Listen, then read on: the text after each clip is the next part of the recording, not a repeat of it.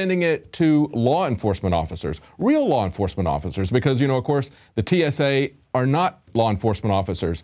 We have a police chief who is going to the Constitutional Sheriffs and Peace Officers Association meeting, and he was singled out at the Albuquerque, New Mexico airport. We're going to let him tell you his story and what happened to him.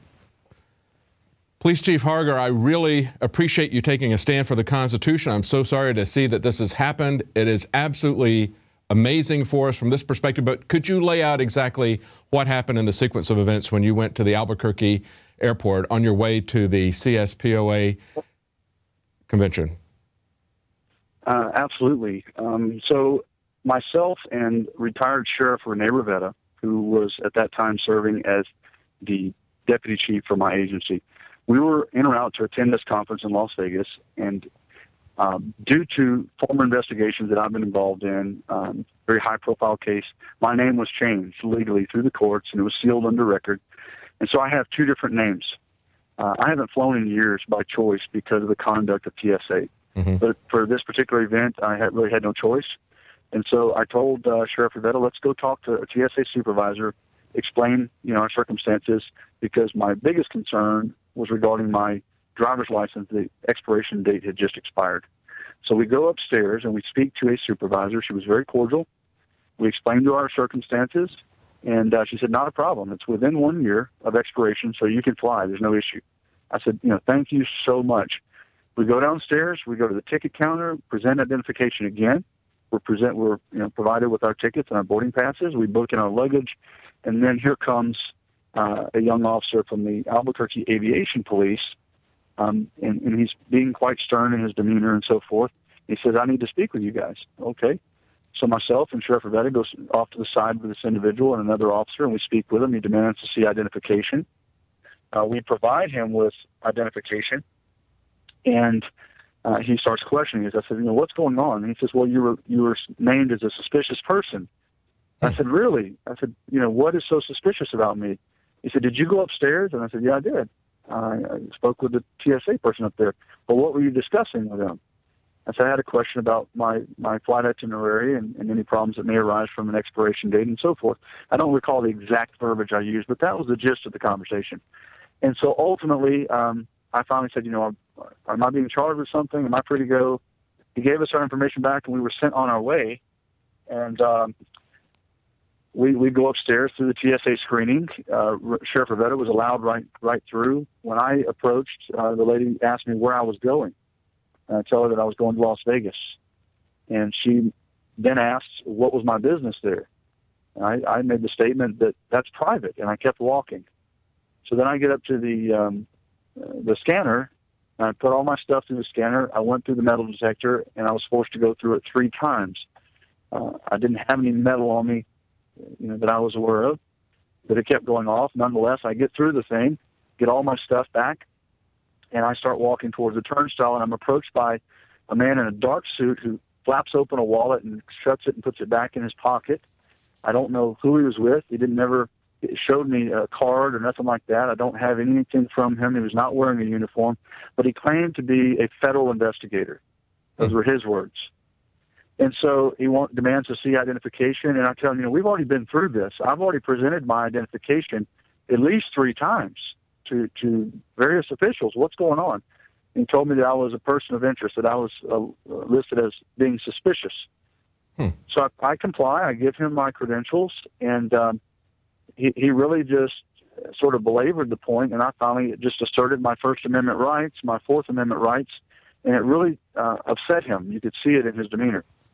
Ultimately, I gave him a scenario. I said, you know, sir, the way you're treating me, I said, how would you like it if I were to treat you that way? And I said, just for example, you come through my jurisdiction. I don't have probable cause. I don't have reasonable suspicion.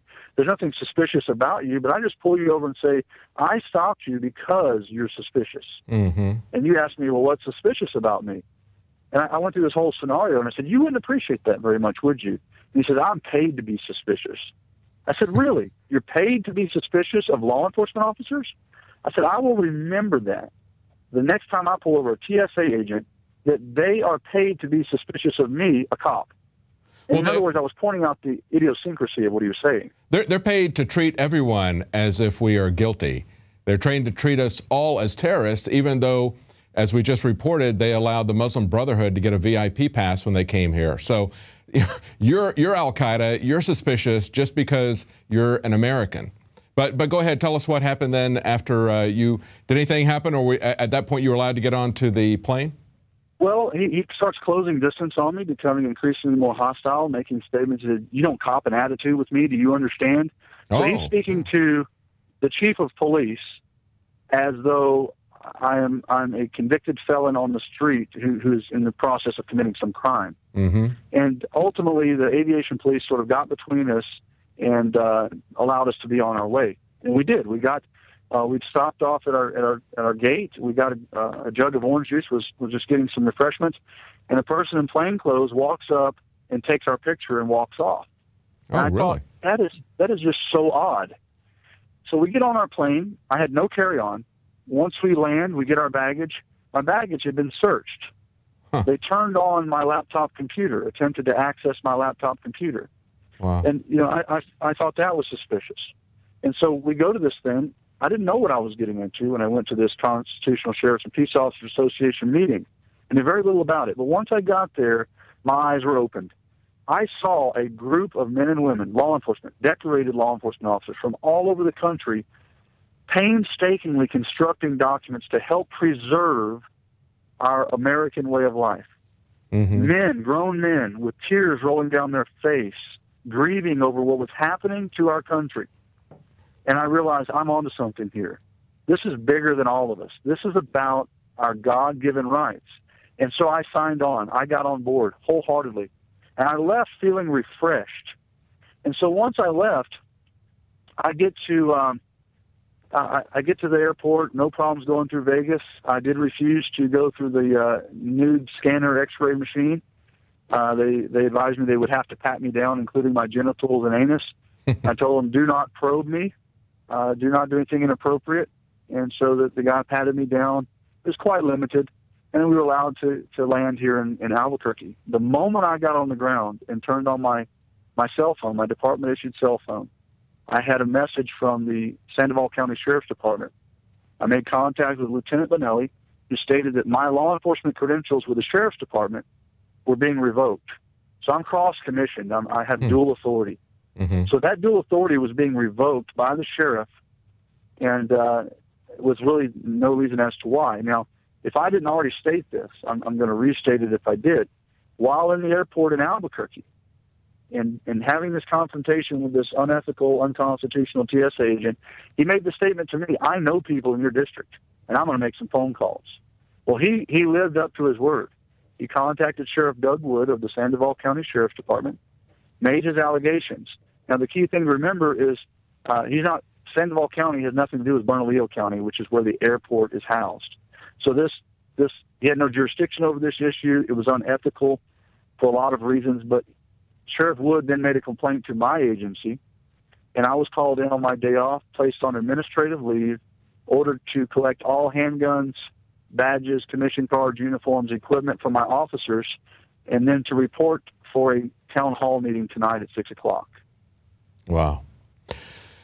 What you experienced in this trip, you saw where this is all headed, because the TSA is the tip of the spear on tyranny.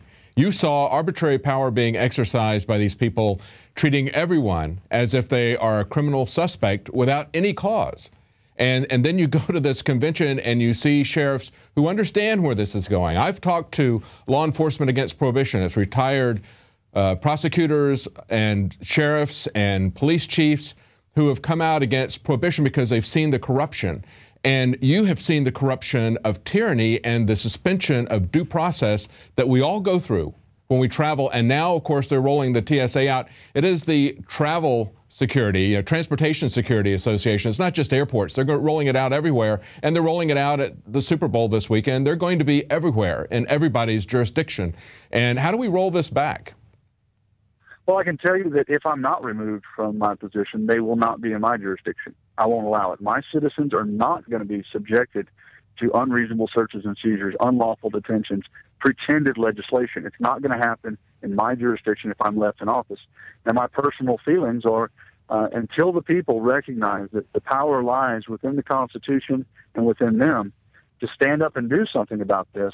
When people nullify this pretended legislation, when they refuse to submit, whose pants is TSA going to stick their hands down if everyone says, you're not doing that to me? Yes. Find someone else. Are they going to probe each other? Are they going to grope one another? Well, what they did the first year that it was the first Thanksgiving after they put all the naked body scanners in, we started organizing an opt-out campaign, and that started going through the web. It looked like it was picking up a lot of momentum. And so what they did was they just shut down all of the scanners, all of the searching procedures on the busiest travel day of the year because they didn't want to see people opting out and shutting the system down. So we do have power. And one of the things that people can do is to support the Constitutional Sheriffs and Police Officers Association that Sheriff Mack has. He's got a legal defense fund for you. Is there anything that we can do for you other than when I talked to you initially, you said that you would like prayer, that you were not seeking out the spotlight, you were not trying to be the tip of the spear on this, and obviously it was just your first exposure to the organization, but is there anything that people can do directly to help you?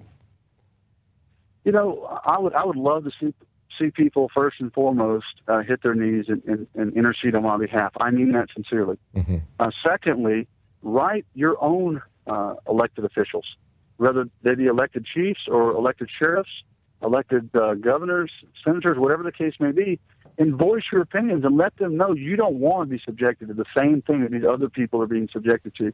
The true victims in this matter is my citizens within my village. My heart goes out to them. We only have a meager 252 citizens. It's a historic village.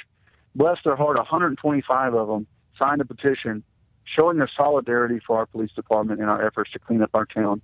Wow. And that means the world to me, and no one can ever take that away. They might take away my job, but they won't take away the fact that I have the support of law-abiding citizens who want to be left alone. And, you know, yes, at the end of the day, that's all I think anyone wants, is just to be left alone. Life, liberty, the pursuit of happiness.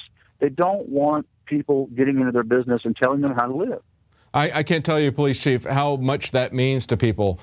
We are tired of being seen as the enemy by our own government. The same sort of thing that you experienced at the airport, we're experiencing that everywhere. We experience it not just at the airport. Unfortunately, we experience it on the streets most often from our various police departments. We see these reports coming in all the time from across the country. I can't tell you how much we appreciate what you've done and the integrity of standing up for the Constitution, doing something that controversial. It shouldn't be controversial, but we hope that people will support the Constitutional Sheriffs and Peace Officers Association, and we hope that people will support you in prayer. And you have our prayer tonight. Thank you so much. Thank you, Police Chief. Bye-bye. Bye-bye. So we wanted to talk to Sheriff Mack and find out what this controversial political organization is that trains peace officers and sheriffs to respect the Constitution. So here's Sheriff Mack. Well, Sheriff, lay this out for us, exactly what happened to Police Chief Harger as he's coming to the Constitutional Sheriffs and Peace Officers Association meeting. This is literally the TSA getting hold of a sheriff, a buddy, going behind his back, a backdoor deal, firing a good, honest, Christian, constitutional chief of police who was the only thing he did wrong during the time he left town to the time he got back was to attend a constitutional convention with the CSPOA. And this is the reason we had this meeting, was one, to establish a resolution to put the federal government on notice that they're not going to do anything like this in our areas. Mm-hmm. We now have a resolution. You've got to post this on INFOWARS.com.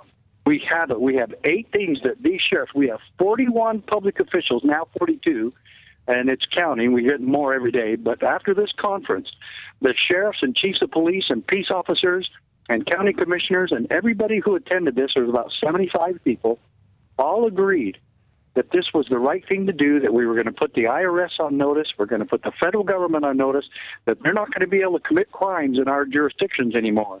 Yes. And now we get this blowback and this happening to one of our officers. We've been praying and praying and fighting and praying and fighting and praying so that these sheriffs and this kind of chief of police would stand for principles of freedom, stand for their oath of office. We now have this happening. It's starting, and this is a peaceful revolution. It's a peaceful solution, and we've got to have everybody on board or we're not going to make it. We've got Absolutely. to have your help. I couldn't agree with you more. It's time for people to take a stand. They want to know what to do.